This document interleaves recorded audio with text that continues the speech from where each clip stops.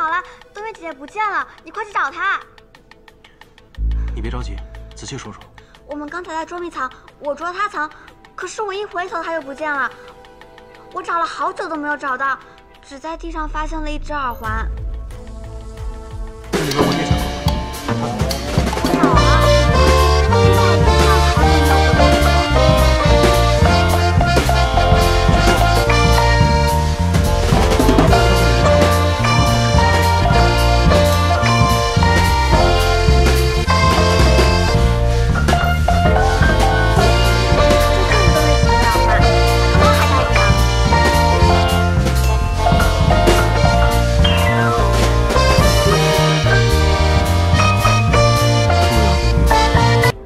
军械来换。池金海，你的人负责监视三皇子和冯熙。最近这两个人有什么动静啊？冯熙还是老样子，狡猾得很。三皇子那边，听说他对兵部丢的那批东西一直不死心，最近似乎又查到了些什么。哦，那这回冯熙可是踢到了烧红的铁板上了。这军械不都查无此事了吗？怎么殿下还是不肯放弃？殿下此人你不了解。他执拗得很，看似性格温和，其实是个不撞南墙不回头的主。最近不知是哪路有心人放出风来，说查到了军械的下落。哼，怕是又跟上次一样，算计来算计去的，最后把自己算计进去，搬起石头砸自己的脚。相爷，我不是在说您。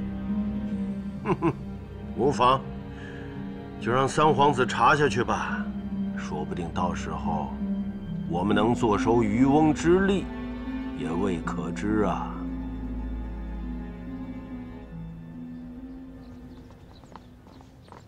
三殿下且缓步。哎呀，近来风和日丽，天气晴好，可是我看殿下与冯尚书之间却是山雨欲来呀。相爷不妨有话直说。你我师徒一场，我也是不愿看到三殿下再受人利用而不自知啊。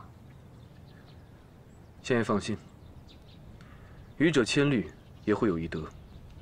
这次在没拿到确凿证据之前，我绝不会轻举妄动，更不会连累相爷。哎，三殿下这话见外了，我只是关心殿下。因为冯熙他诡计多端，殿下若是最近又找到了什么新的线索，大可与老臣参详参详，再做定夺。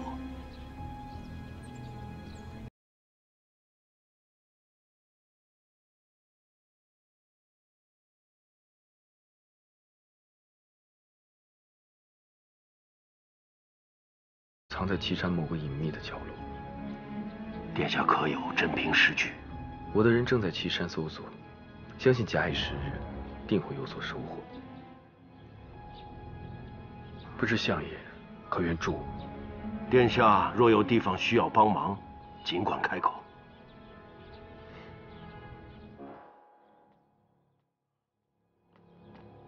相爷，难道殿下真的查到岐山藏有冯熙吗？岐山是。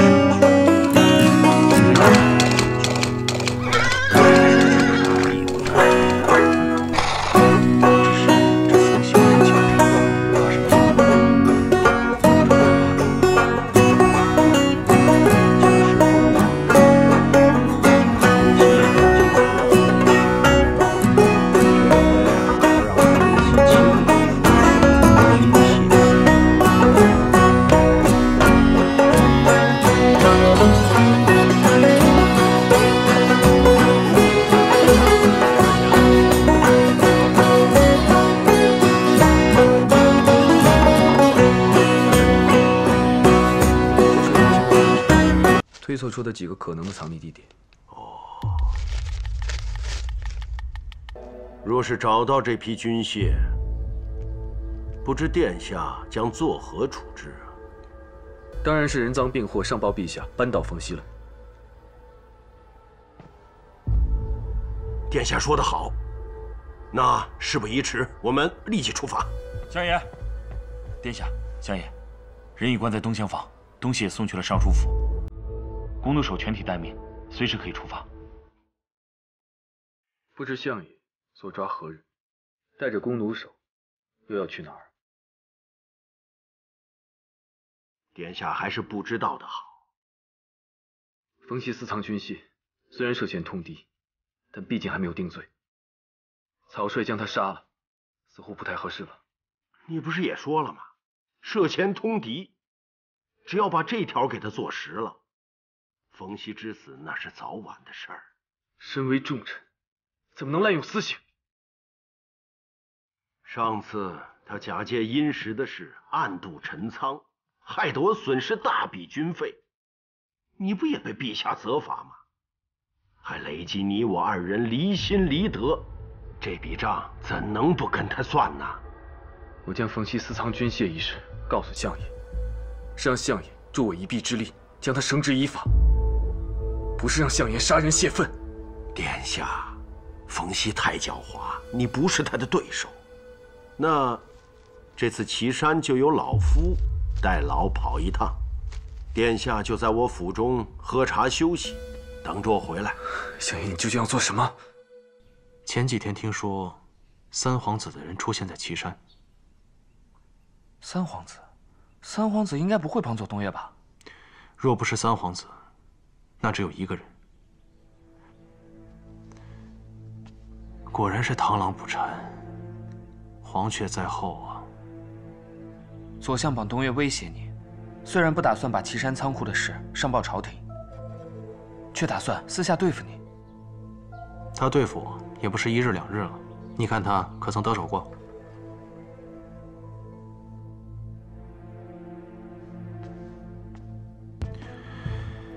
岐山军械转移的怎么样了？这2日，我和慕容姑娘已经转移了不少，全部伪装成道具，混在了加曼歌舞团的行李车里。还剩一批军械，打算今晚转移。明日城门一开，就可以悄无声息地混出去。不，明日太晚。可是如今城中风声鹤唳，加曼歌舞团这么大的阵仗，想要出城，怕是混不过盘查。无妨，你让他迅速出发，先将转移到歌舞团的军械即刻运出京都。岐山剩下的那一批，另做打算。这批军械不能落到左相手里，然后再于宫外与我会合。小叔，那你呢？我另有事要办。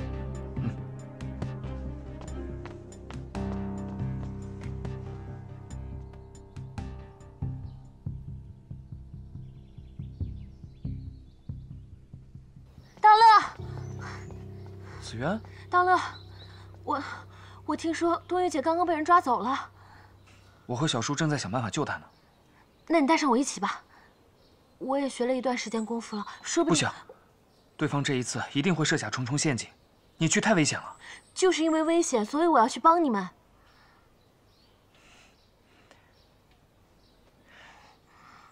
你就留下来，我保证，我一定会平安回来的。你等着我。哎，道乐，这个给你。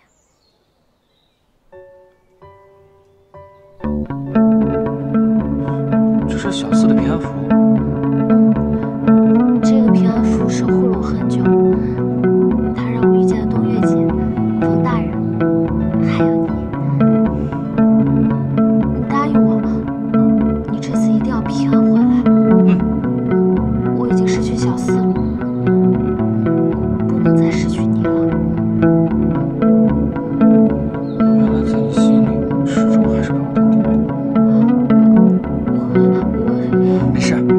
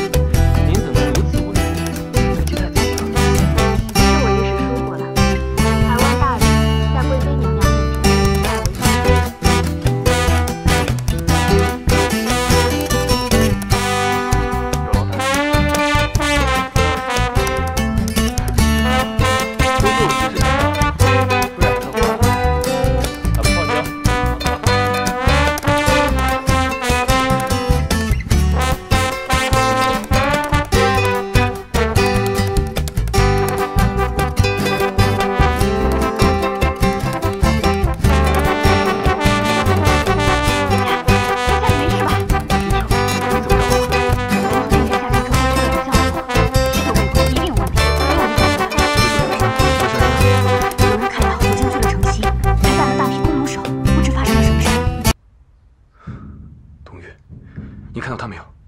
东岳，我从左相府挨个找过来，没有看到他。殿下，要不要立刻入宫禀报陛下？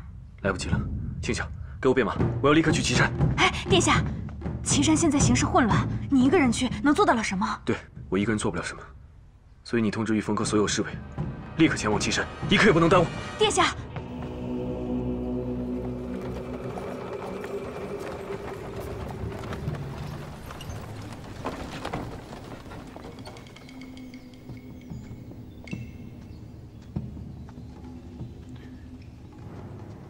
方圆，你要的东西全部都在这儿，人可以放了吧？冯熙，你别管我，你交出军械就等于认罪了。再大的罪，我也要非救你不可。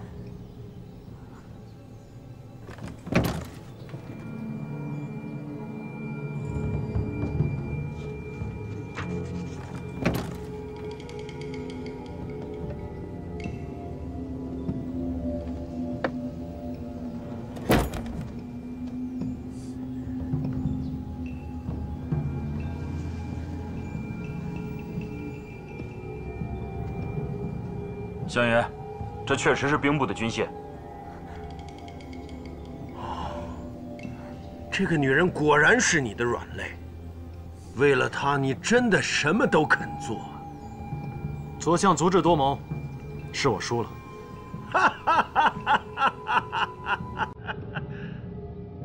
放人！来人啊，把所有的军械全拉回去，一箱都不能少。是。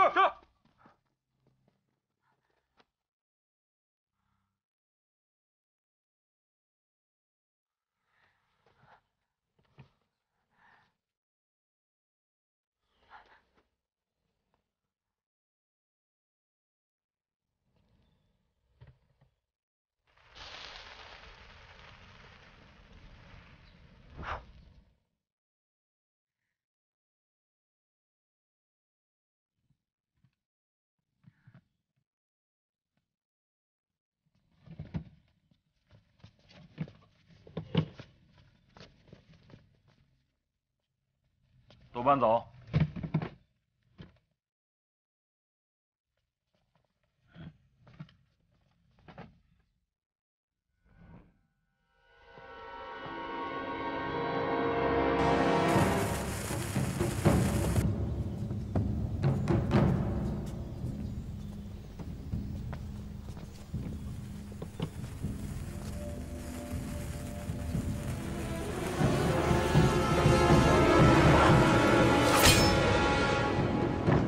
保护相爷！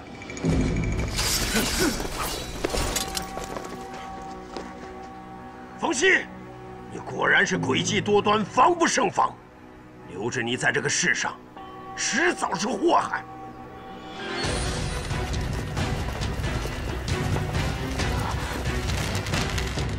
师叔，你先走，我拦住他们。刀了，我养你这么大，不是让你为我挡箭的。少废话，放箭！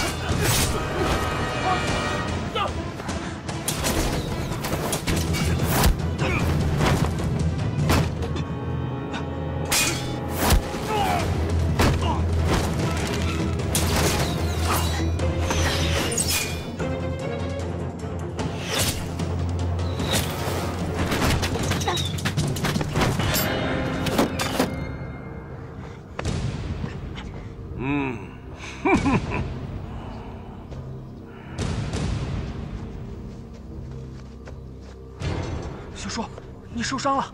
没事，你不要命了。父亲，今日之事因我而起，我绝对不会让你死在这里。我不会死，你也不会。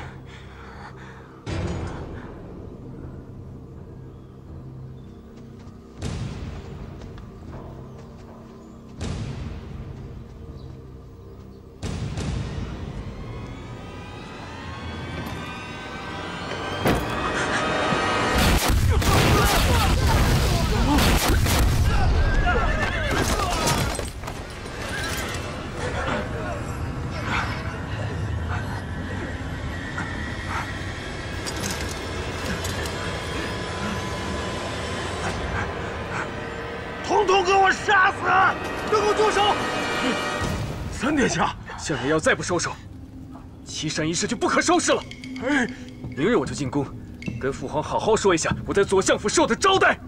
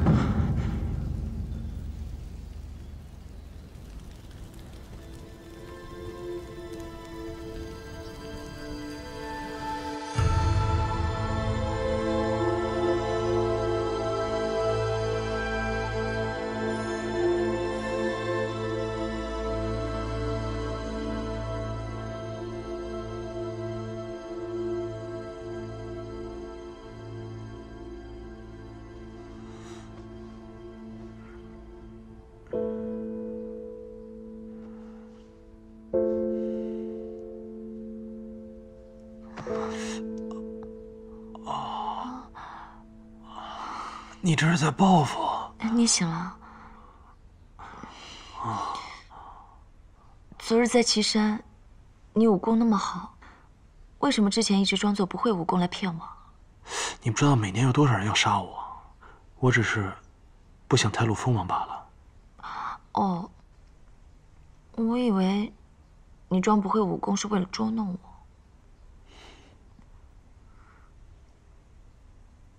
对不起。如果那剑再偏半寸，你就不会在这里跟我说话了。你哪有对不起我？明明是我对不起你才是。你还记得当日在主名驿骗你刺我一剑，那是因为我知道以你的武功杀不死我。今天我终于把这一剑还给你了。那一剑我早就不放在心上了。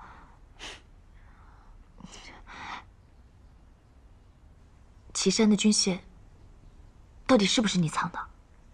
你也看到了，岐山的军械都不及兵不丢的1/10，我只是为了自保罢了。真的？之前追查军械，左相监守自盗的丑事被曝光，失去了陛下的信任。这次他借机会对付我，要置我于死地。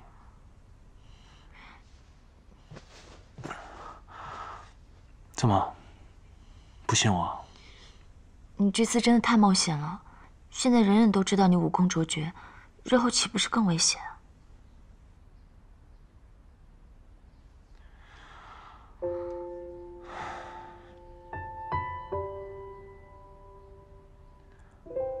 只有一辈子做贼的，哪有一辈子防贼的？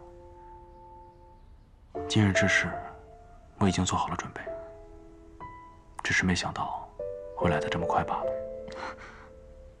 准备好被刺杀了吗？是啊，只不过没让更多人知道你能够自愈的事情，所以他们都是冲着我来的。以后无论如何，我都会护你平安的。够了，别再说了。你再说下去，我怕我会当真。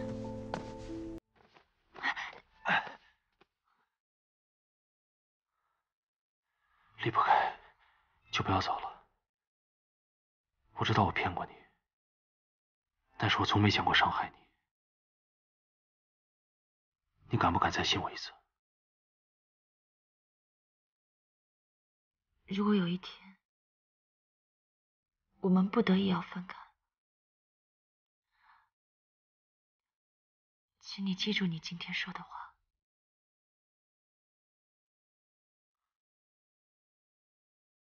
我是不会给你机会离开我的。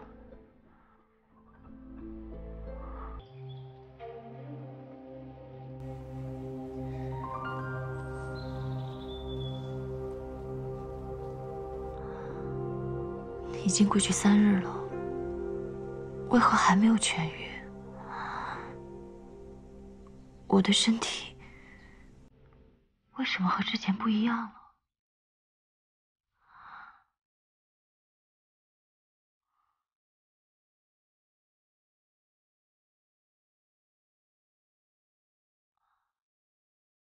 尔玉，如今已经是起源15年了，战争不久就会发生，我到底该怎么办呢？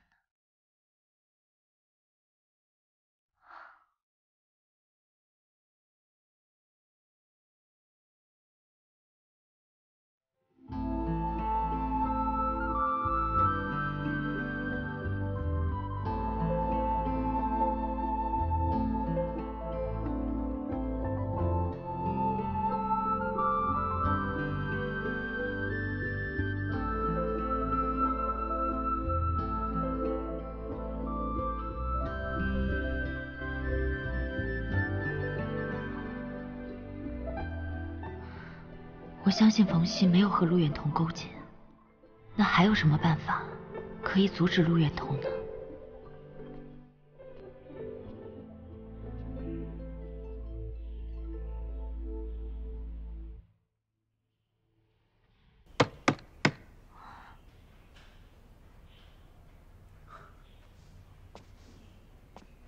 东岳，我怕你伤势许久未愈，特地从宫里给你拿了一些新调制的伤药。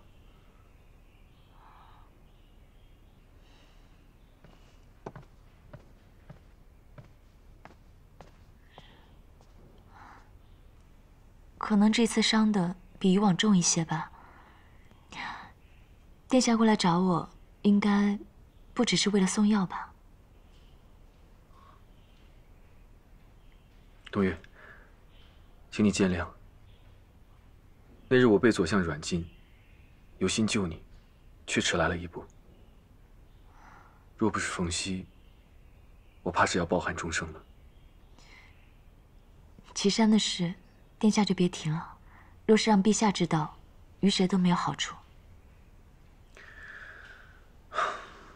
可我最恨的是，我明明可以抓到冯熙私运军械的罪证，却被左相作梗，扑了个空。下次再有这样的机会，就不知道何时了。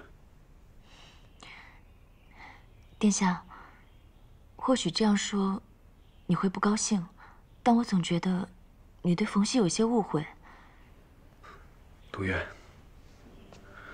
我记得你跟我说过，你接近冯熙是为了搜集罪证，要一起定罪冯熙，扳倒陆远彤。难道这些话都只是说说而已吗？殿下，当时是我太天真了。扳倒陆远彤，哪有那么容易？就像你说的，如果那批军械到了陆远彤的手上，你猜他会怎样？陆远彤人在边关，拥兵自重。若是他再拿到这批军火，后果不可估量。军械丢失，无凭无据，左相已经失势。冯熙虽然可恶，但是我相信他绝无谋反之心。罢了。你不知道，岐山爆炸之后，所有的证据都没有。如今就算有人求情，我又有什么证据足以撼动冯熙？留下了痕迹，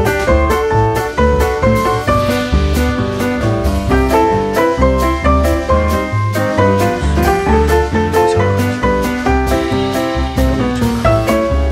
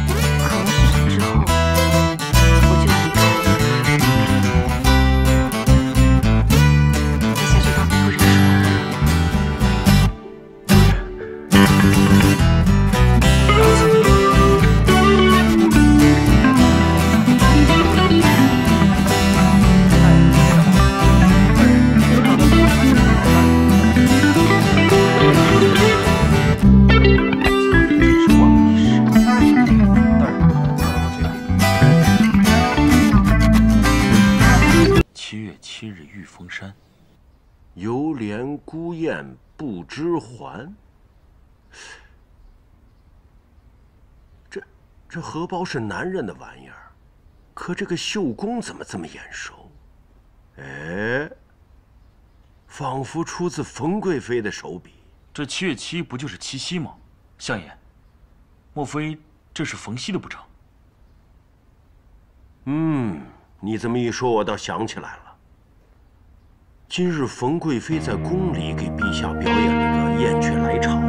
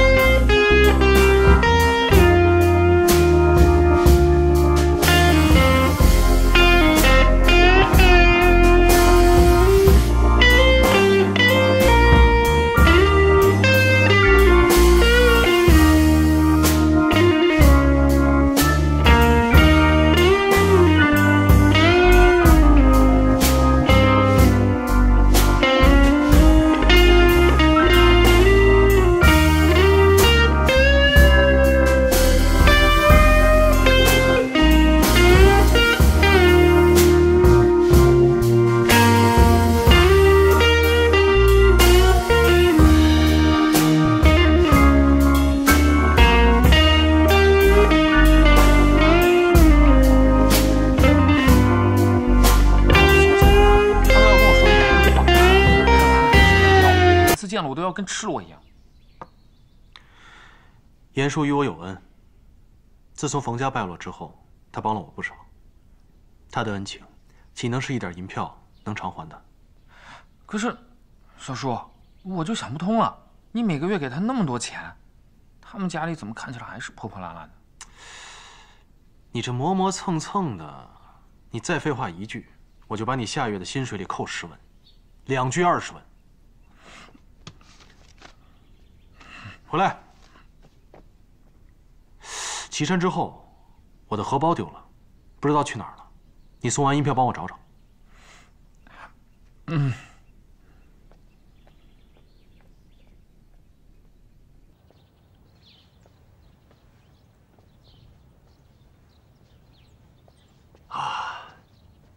老臣方圆，参见婉嫔娘娘。左相免礼。谢娘娘。本宫终于不负相爷所托，怀了陛下的龙种。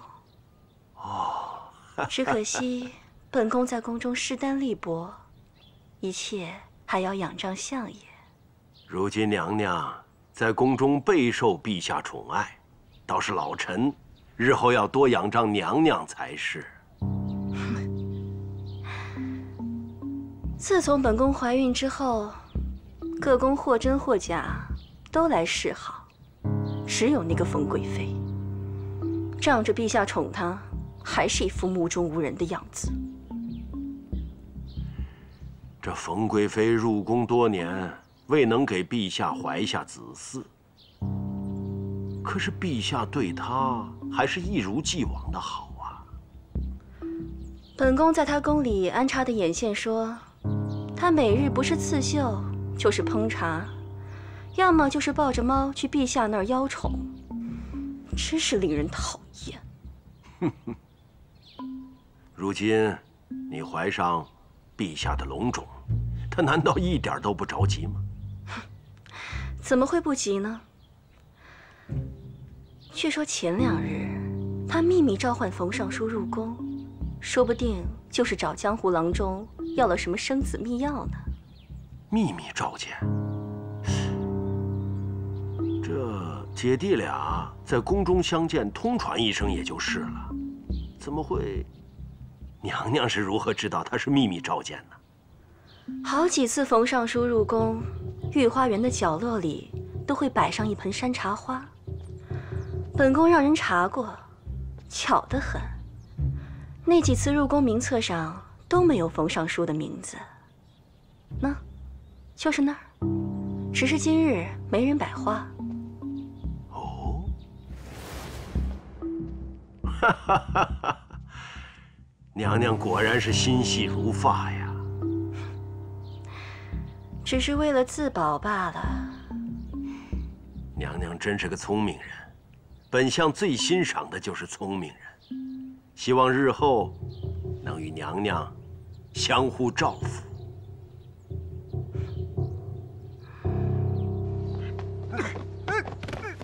不把欠的钱还清了，别在这条街出现。老子就欠着了，什么东西啊？切！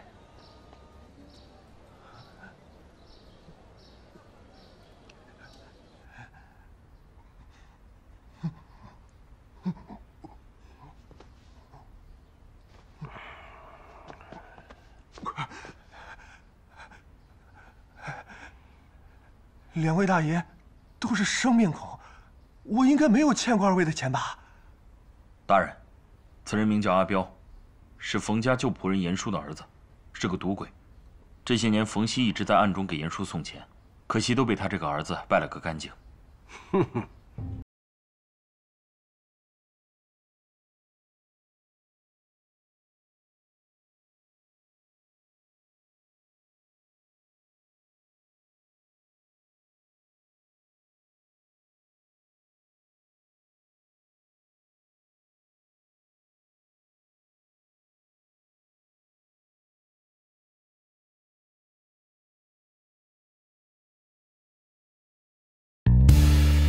Thank you.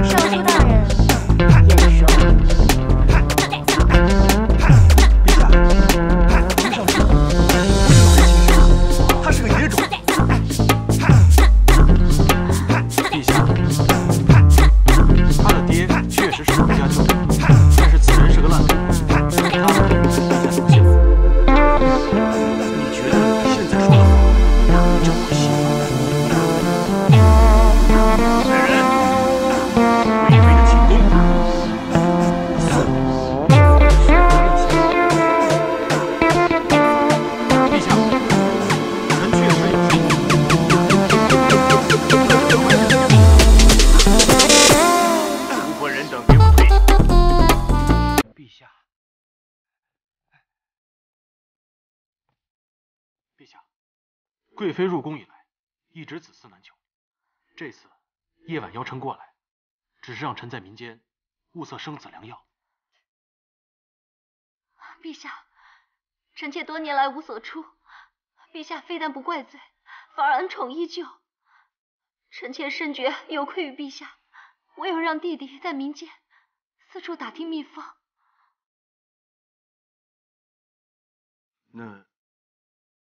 那你们两个，臣与贵妃确实是嫡嫡亲亲的亲姐弟。婉嫔嫉妒贵妃，所以才找来此人。此人烂赌成性，陛下千万不能相信，还请陛下明鉴。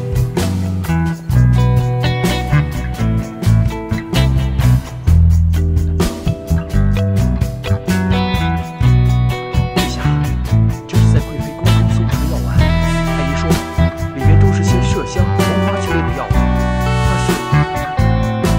怕是用来规避子嗣的。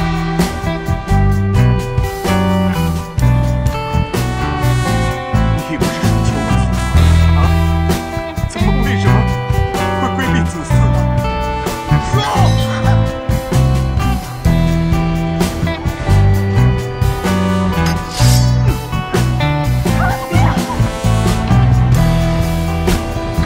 陛下，贵妃真的是臣的姐姐，也真是贵妃让臣去寻找生子秘药。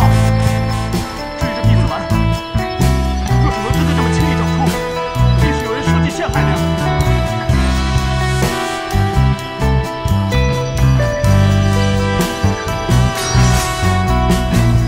来人！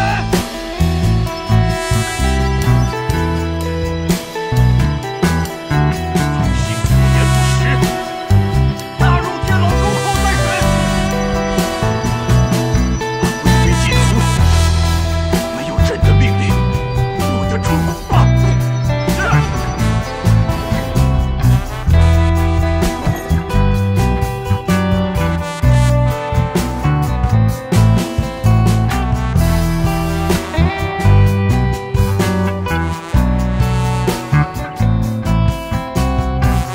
尚书大人平日里嚣张惯了，做事要有理。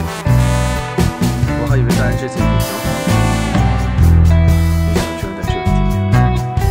难道陛下不好奇我为什么会在这世上总有千万人盼着你死，也有那么一两个。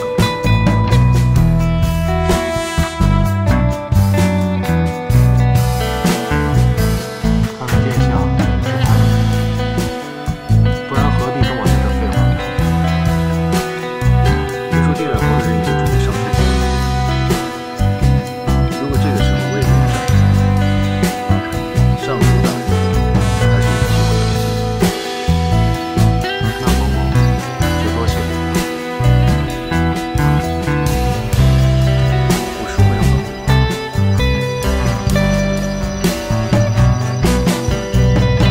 殿下知道我与陆远的关系甚远，殿下不帮我，如果有个什么反常的，陆远的那边会怎么想？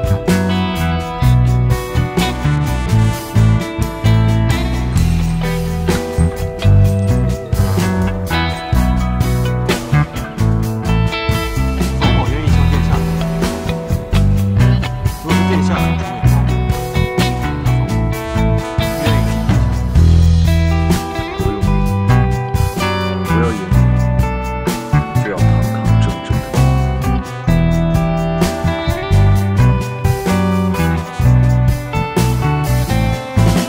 殿下，刚刚谢谢你为冯熙求情，我以为若是我不管此事，我知道你会很伤心的。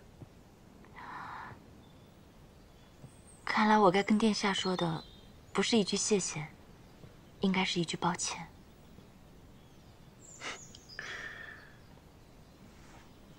听说定远侯的人已经上书力保冯熙，说到底，还是父皇没有真凭实据。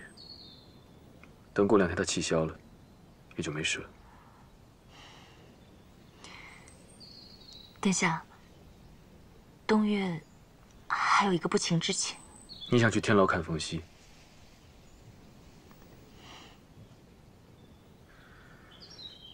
你以为我就没有想过吗？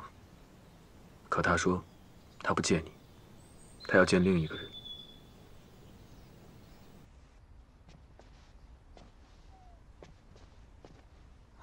冯熙，多谢殿下成全。我知道你做事不择手段，但无论如何，不要让东岳伤心。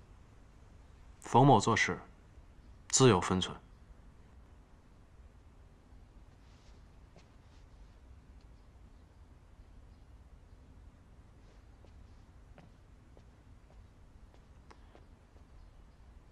姐姐，冯熙，他们有没有为难你？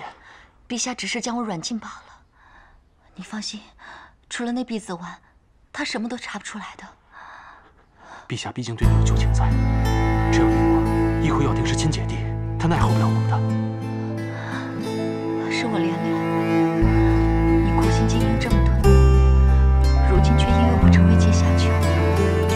姐姐，你忘了我是怎么一步一步成为尚书的？若是姐姐能重拾圣权，我便有其父的那天。姐姐与其在这里为我惋惜，倒不如想想陛下送给你什么定情信物。倘若同时一情，陛下一定不会置之不理的。你能走到今日，是因为你能力过人。我在想，那天本片带着陛下来，轻而易举就在你宫中搜到了婢子丸，这其中一定有古怪。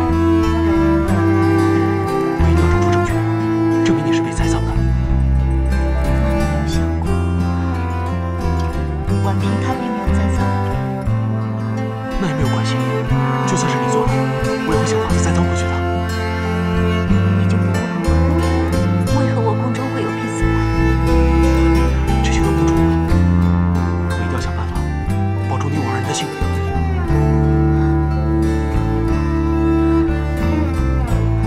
因为我心中早就有了一个人，所以我才不能勉强自己生下别人的孩子。姐姐，若是喜欢了别人，我也会为姐姐想办法的。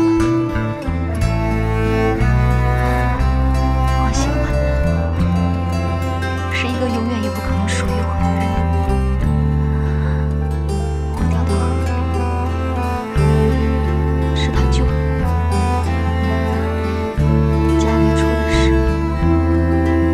是他与我相依，还学了一首燕雀来朝的折纸书哄我开心。可是我却只能喊他。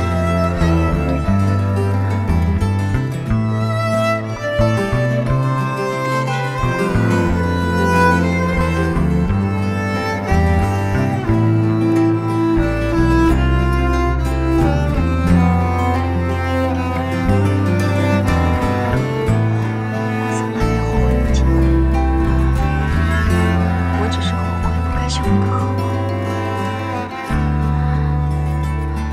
在我心中，只能留下一个人。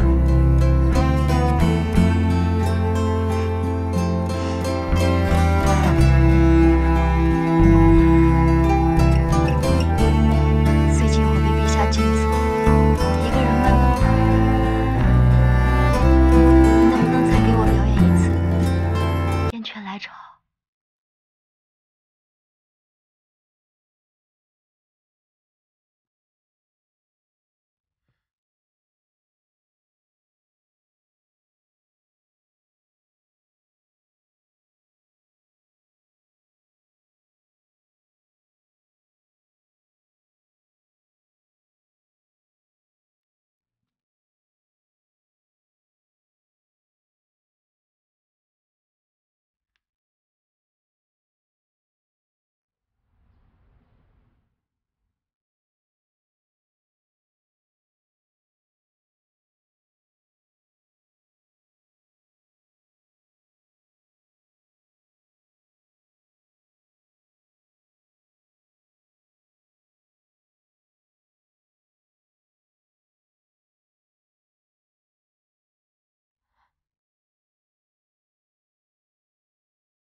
在我心中，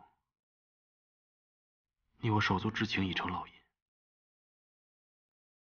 姐姐若有其他的感情，请不要再揭开，凤熙难烧所托。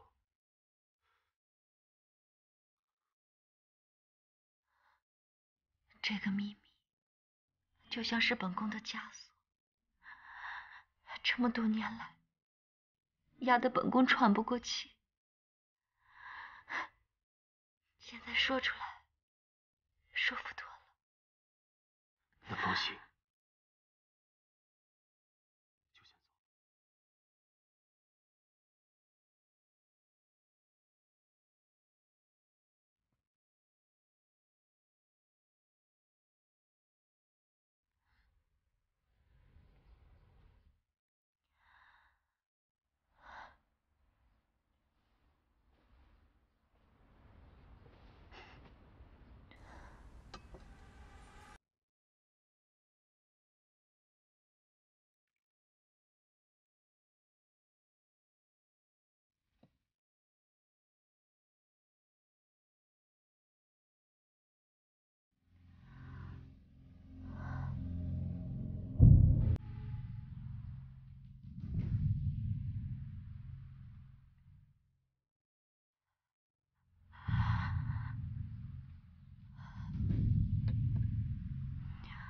来人，告诉陛下，本宫有要事求见。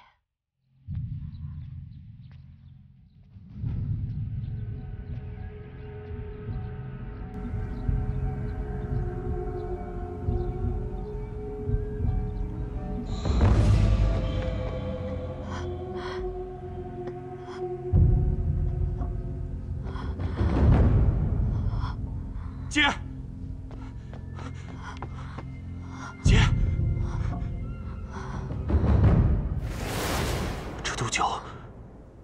你早就准备好了。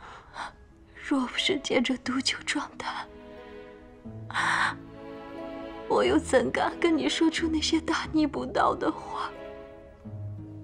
你放心，我死后不久，你就会起复录用。只是我怕是看不到那一天了。 你怎么那么傻？再等一等，我们都会没事。我都已经安排好了。我累了，不想再等了。这么多年来，我一直独自保守秘密，我觉得很辛苦。 你为什么不早点告诉我呢？如果选妃是我的宿命，我不甘心，却毫无办法。好在这么多年来，你终究陪在我的身边。虽然只能姐弟相称，我知道这么些年来。 你一直在筹谋这些事，虽然你不肯告诉我，总之你不能出事。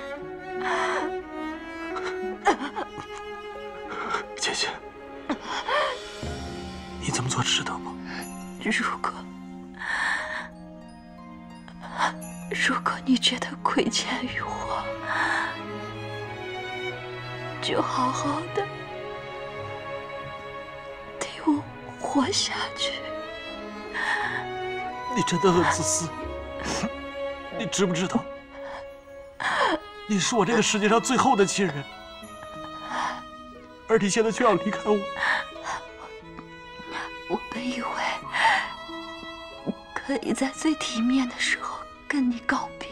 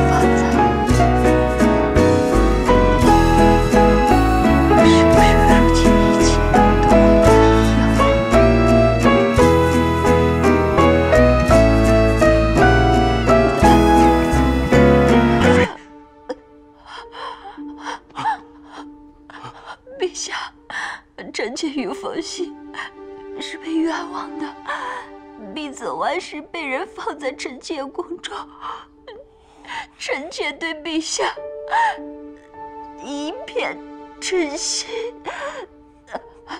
你这是何苦呢？传太医，传太医！是啊，陛下。陛下，如今臣妾走投无路，唯有一丝自证清白，但还想请陛下千万要放过冯熙。他的确是臣妾的亲弟弟，是冯家唯一的后人。你不能死，你不能离开朕啊！只要你不离开朕，朕什么都答应你啊！朕答应你放过冯熙啊！朕不许你死，朕不许你死！你不能离开朕，爱妃，你不能死！爱妃，爱妃，你不能死！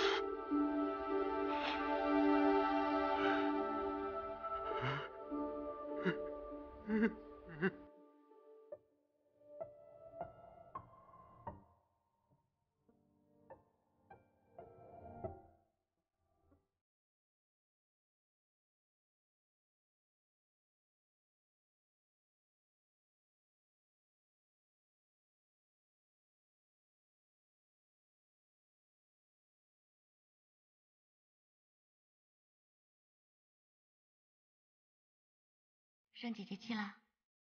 别生气了，来，姐姐给你赔不是。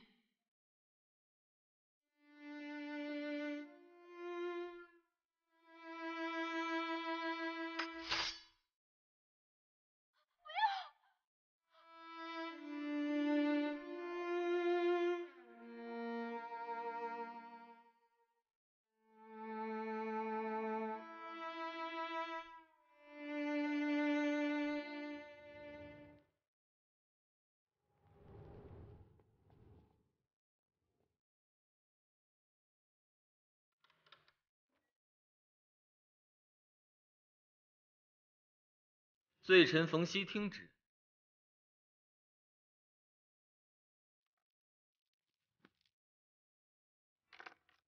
罪臣冯熙，于行不端，于情可悯。即日起，革去尚书一职，折手逐名一思过，永世不得回京。罪臣冯熙，戒旨。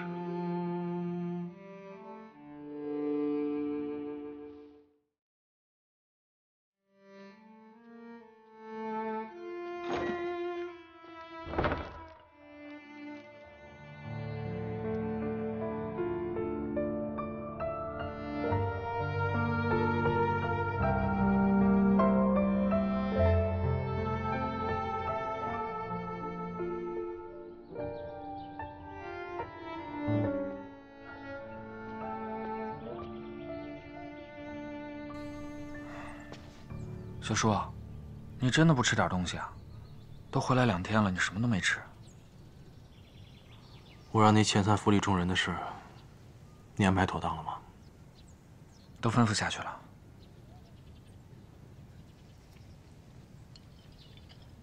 小叔，我们真的没有翻身的机会了吗？现在以我的处境，留在我身边的人都会有危险，让他们都走吧。你和紫渊留下来就好，我另有安排。那冬月姐呢？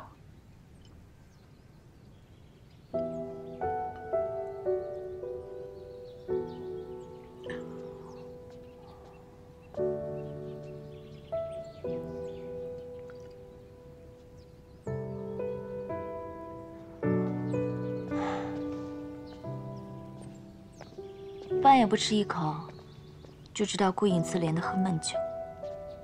这可不是我认识的冯熙。没错，我已经不是以前的冯熙了。如今，我只是一介布衣，无所依傍。过几日啊，我这宅子都会被收走的。